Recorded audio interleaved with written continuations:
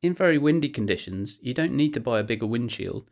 You can use your Rycote fur Windjammer without any adverse effects to your high frequency response. Make sure to tuck the toggle inside so it doesn't add any noise. And make sure there are no gaps for drafts. Our special acoustic fur performs best when clean and the strands are nicely separated.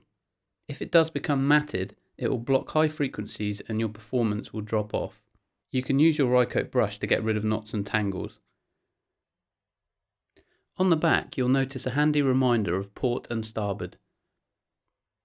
Okay, let's listen to the bare mic with a fan at 90 degrees to its capsule. Most of the wind energy from turbulence created around the mic body, capsule and the XLR connector is either side of 100 Hz, resulting in this familiar and ugly rumble.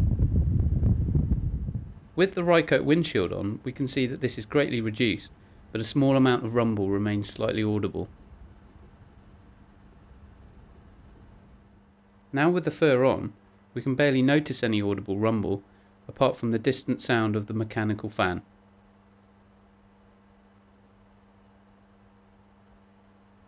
The synthetic fur strands serve to break up the wind turbulence into mini vortices, which become weaker, more random and tend to cancel each other out. This is why matted fur works less well. Healthy fur will cause barely noticeable high frequency loss and offer up to 50 dB noise reduction.